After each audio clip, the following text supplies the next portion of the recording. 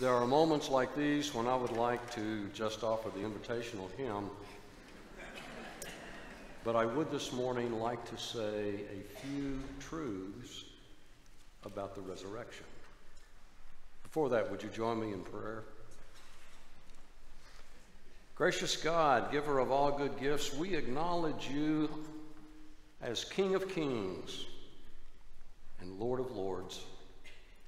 May that affirmation not only be reflected in our singing and in our worship here, but also in our living, so that other people would have the opportunity to know what we know, that Jesus Christ is alive and well, and that he walks with us that we might be alive and well too. We pray this in the name of the risen Christ. Amen. It was just about 275 years ago when Charles Wesley, the brother of John Wesley, penned the following words: Christ the Lord is risen today. Earth and heaven join together to say, raise your joys, your triumphs high, sing ye heavens, and earth reply, Alleluia. Love's redeeming work is done. Fought the fight, the battle won. Death in vain forbids him rise. For Christ hath opened paradise. Alleluia. Lives again our glorious King. Where, O death, is now thy sting? Dying once, he all doth save. Where thy victory, O grave? Alleluia.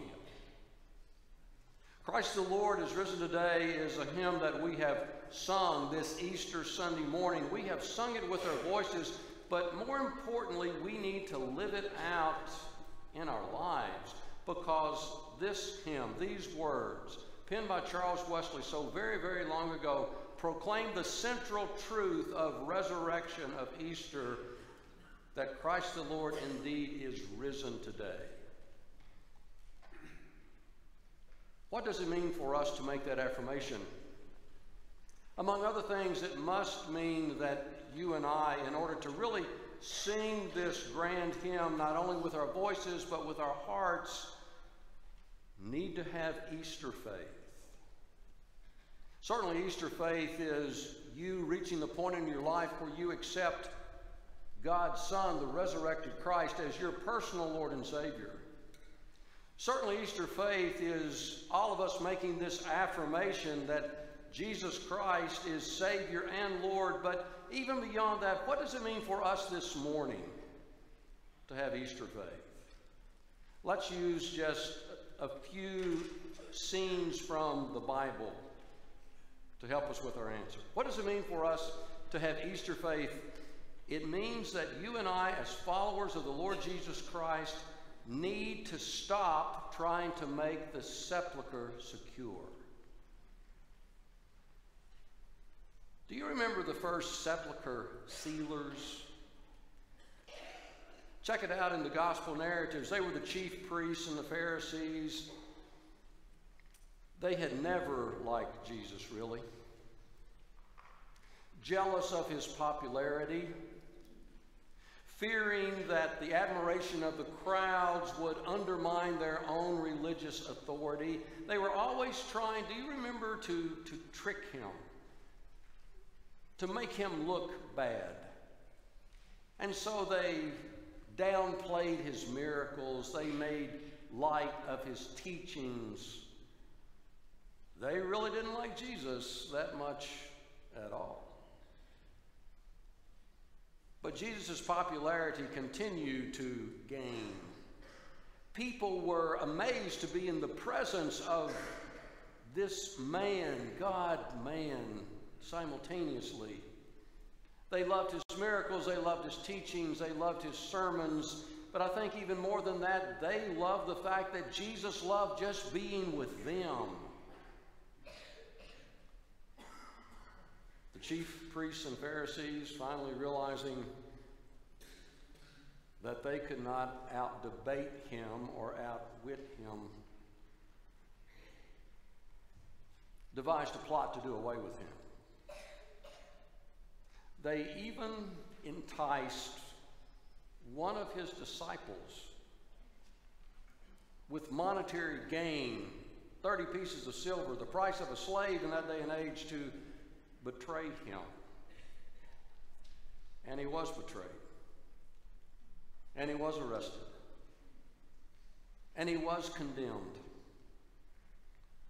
And soldiers did torture him, the lashing of a beating known as scourging, making fun of him, draping a purple robe around his profusely bleeding shoulders, jamming a crown of thorns on his head, thrusting a reed resembling a scepter into his hand, and bowing down mockingly, laughingly, "Hail, King of the Jews." They didn't like Jesus either. And having done that, they stripped him of that royal garb, put on his own clothing, and eventually, with Pilate's consent, led him away to be crucified. For a while he carried his own cross. He was so weakened by the scourging that someone else had to carry it the rest of the way. And then do you recall what happened at the place we know as Golgotha? On a day that we call Good Friday, but which was really an awful Friday, they drove nails through his hands and feet, attaching him to the cross, the instrument of his death. The crown of thorns was still jammed on his head. They gambled for his clothing, played games with the only material possessions that he had, thrust a spear into his side, and watched him as he died. But it's interesting, this episode I want us to look at for just a moment, that after Jesus died on that awful Friday, which we dare to call good because of what it means to us, the chief priests and Pharisees, who should have been joyous at that time because this one had been rid of, they were still skeptical, still a little bit worried. Something that Jesus had said, this Nazarene, about on the third day rising again. So they decided to take no chances and went back to see Pilate once again. "Pilate, sir," they said, "please, if you would, give us a Roman guard so that we can guard the tomb of Jesus. If you would, sir, please seal the tomb so that no human being can get in, and certainly the body of Jesus can't get out, because we're afraid that his disciples might somehow try to come and get his body and then tell people that he really did rise again, and that would be worse than the fabrication that we've already dealt with." And some scholars think that Pilate got irate at the chief priests and Pharisees. He'd already dealt with the matter. You've got your own guards, he said, and they did. If you want to seal the tomb, you do it. And they did. They became the first sepulcher sealers, posted guards, most trusted ones. Don't let anyone get through.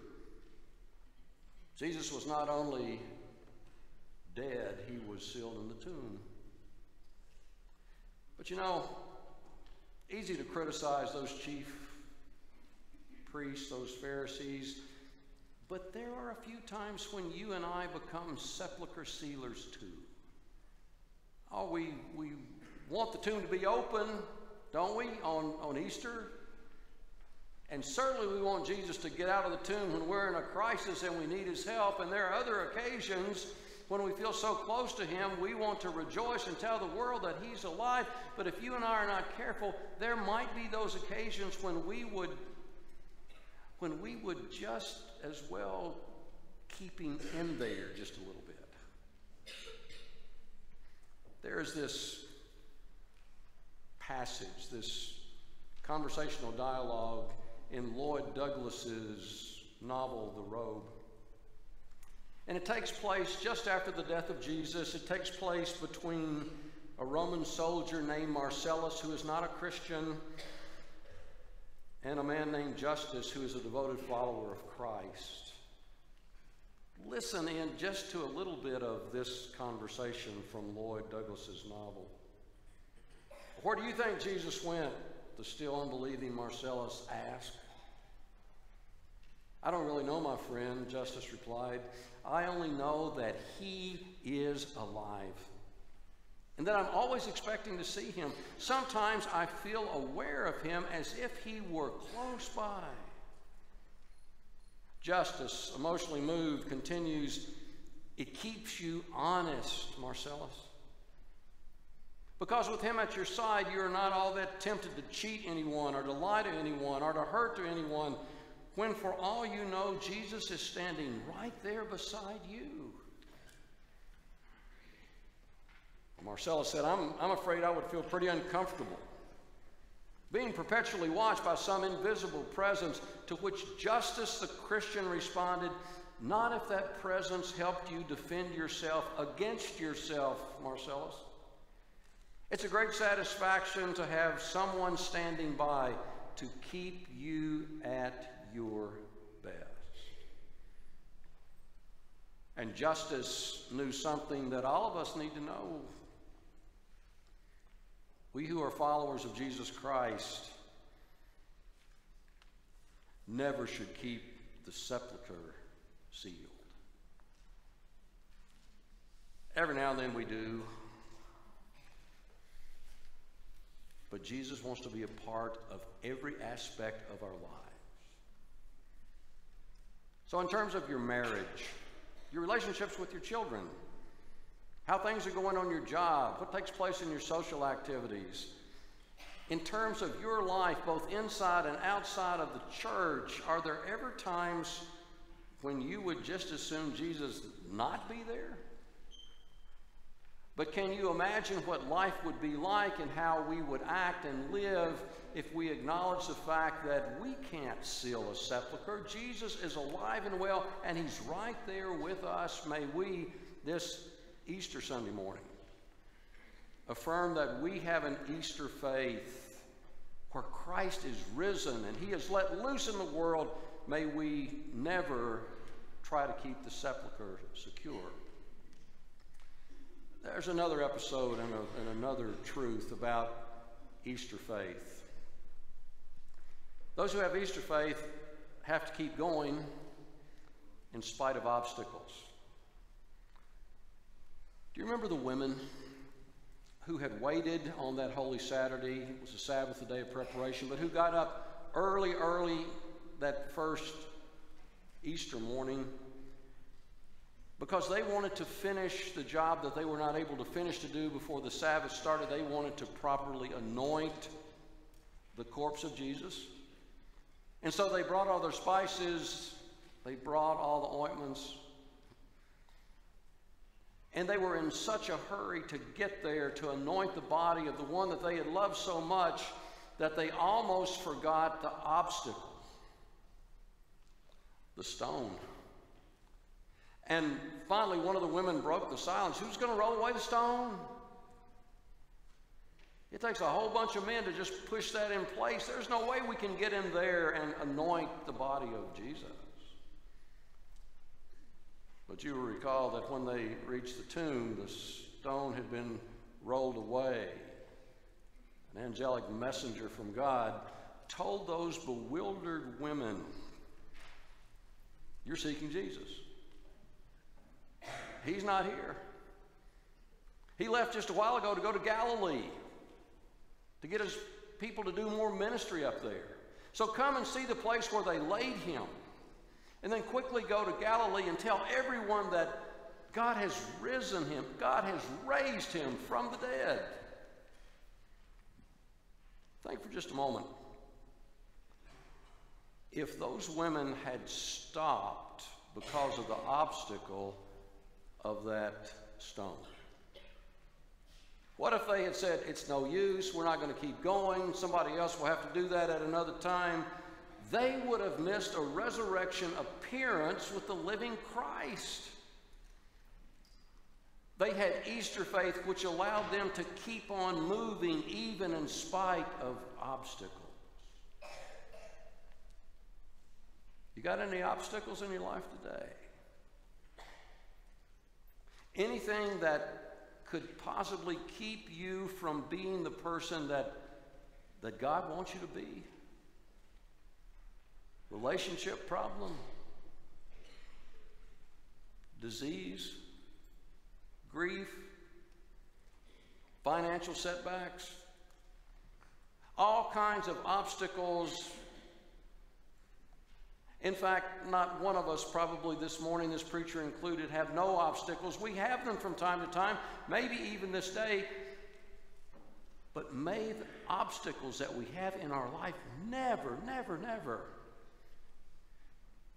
keep us from moving forward and affirming that Jesus Christ is alive. It's been a very difficult week in the life of our church. Truth be told, it's been a pretty difficult year. We have had more deaths, more funerals, packed in such a concentrated period of time that just as we attempt to grieve and try to start that process of finding a new normal for one, it happens again. And we have lost church members. In many regards, people who have been faithful followers of Jesus Christ in this church for years and years and years,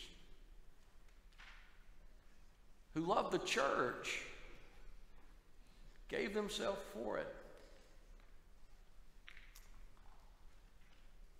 This past Tuesday of Holy Week,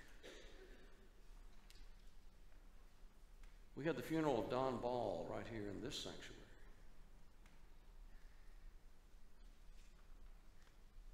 And when you really know about Don's life, you know that there was so much that he did behind the scenes, always to help other people. He and Myra were entrusted with resources which they shared and continued to share, especially with the disenfranchised and those who sometimes couldn't help themselves, who needed a second, a third, or a fourth chance in life. But did you know that over the past several months, even a year or so, that Don had this obstacle with his health? It wasn't always easy for him. And with the aid and love of Myra and his children and his physicians and his nurses, he kept going. Even just a few months before he passed, he managed, with help, to get in a wheelchair, have someone to drive him to an important committee meeting so that he could have input on helping people who really needed help. No one would have blamed him if he would have let that obstacle of his health and declining physical condition stop him, but he kept on going.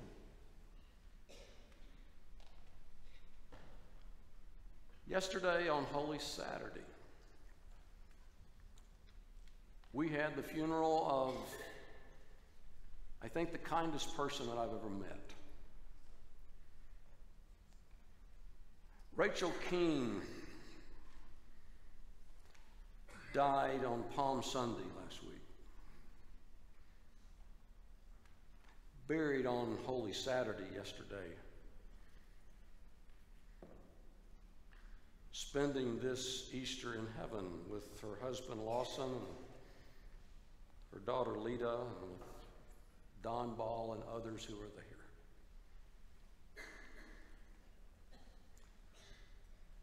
In her kindness and in her willingness to help other people, sometimes folks didn't realize, especially in the last portion of her life, that there were all kinds of obstacles that Rachel had faced. Several years ago, her daughter died of cancer. I wish that no parent would ever have to bury their child. When her children sometimes had struggles, she was there for them. When Lawson needed someone to be there and to help him, she was there for him. Just a few weeks ago, she herself was diagnosed with pancreatic cancer. Somehow she managed to find the strength to get in a wheelchair and have some help and get to Lawson's funeral 2 weeks ago. She went to the graveside, back to her home, and greeted people who came to say we care. But I'll tell you this about Rachel because of something she always did. Something that kept her going, as it kept Don Ball going and faithful followers of Jesus Christ going, but this is what kept Rachel going, even during some of the most difficult obstacles in the course of her life. You know what it was? It was Psalm 118:24. I am told by her children, particularly Lisa, her daughter, that her mom was always quoting Psalm 118:24. This is the day that the Lord hath made. I will rejoice and be glad in it. It did not matter to Rachel if the day was going good, if the day was going bad, if it was kind of mediocre. This is the day that the Lord hath made, she would say, not only to herself, but to her family members as well. And then she would say, even when there are storms in your life, even in your storms, find all the things you can and still praise for them. In your storms, whatever those storms might be, find all the things that you can still praise. And that act of praise, in and of itself, she said, will be used by God to get you through the storm. And the storm might be the death of a daughter, or the breakup of a relationship, or the death of a husband, or the decline in one's health, or the diagnosis of cancer, or a trip to a cemetery when you yourself are in a wheelchair. But she would still say, Psalm 118:24, this is the day that the Lord hath made. In your storms, find all the things you can still praise. We've all got storms in our lives from time to time. Some might be brewing in our lives this very day. But be sure that you employ Easter faith. And don't allow the obstacles to keep you from moving in the direction that Christ has set out for you. Even venture to employ Psalm 118:24, because in your storms, whatever those storms might be, find all the things that you can still praise, and God will use that praise to get you through the storm. Easter faith. Stop trying to seal the sepulchres. God wants to be part of your life. Easter faith. Keep on moving even when those obstacles appear to block the way. And finally, Easter faith. Affirming that the Christ who was resurrected back at that first Easter long ago still comes back for you. William Willimon said that the real miracle of Easter is not so much that God raised Jesus from the dead to give us victory so that we could have reunion one day in heaven with our loved ones. He said that is part of Easter faith. But he said just as important is the fact that not only did God raise Jesus from the dead, but this resurrected Jesus came back to be with us, to show up for us. Not just back then, but right now, to show up for us. And then Willimon tells a story. William Willimon, who for years was the chaplain at Duke University, later became the bishop of all the Methodists in Alabama. So he would be the chief Methodist administrative minister of all the Methodists in Alabama. And he said, so he went one Wednesday night and met with the members of a little rural church. They were mostly farmers, and they gathered around. he gathered them together in the meeting, and he said that he just gave them the devil, really. He said, look, you people ran off your last pastor. You didn't treat him well at all. In fact, we're not going to send you another preacher. There's not a Methodist preacher in Alabama that would want to come and help you all out. You're a terrible church. I mean, he really, boy, was he pastoral. I mean, he was letting them have it. And he finished ranting and raving. When he had halfway calmed down a little bit, one old farmer came up to him and said, well, Bishop, if what you have just said is true, then it's most amazing that the resurrected Christ still shows up here most every Sunday.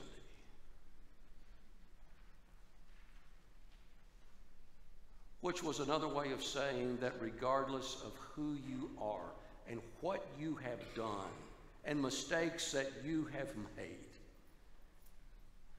God didn't just raise Jesus from the dead. God raised Jesus from the dead and sent him back to show up in your life.